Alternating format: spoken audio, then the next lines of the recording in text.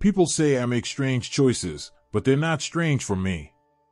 My sickness is that I'm fascinated by human behavior, by what's underneath the surface, by the worlds inside people. I think the thing to do is enjoy the ride while you're on it. As a teenager, I was so insecure. I was the type of guy that never fitted in because he never dared to choose.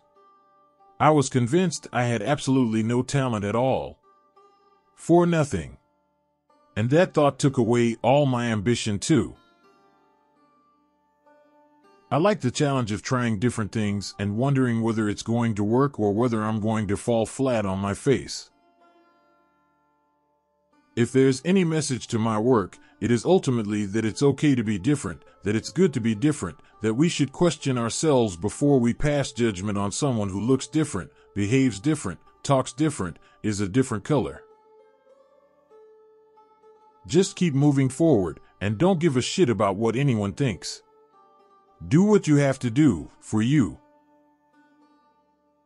You can close your eyes to the things you don't want to see, but you can't close your heart to the things you don't want to feel. There are 4 questions of value in life. What is sacred? Of what is the spirit made? What is worth living for? And what is worth dying for? The answer to each is the same. Only love. People cry not because they're weak, it's because they've been strong for too long. Laugh as much as you breathe and love as long as you live. Love is not blind. It simply enables one to see things others fail to see. I am doing things that are true to me. The only thing I have a problem with is being labeled.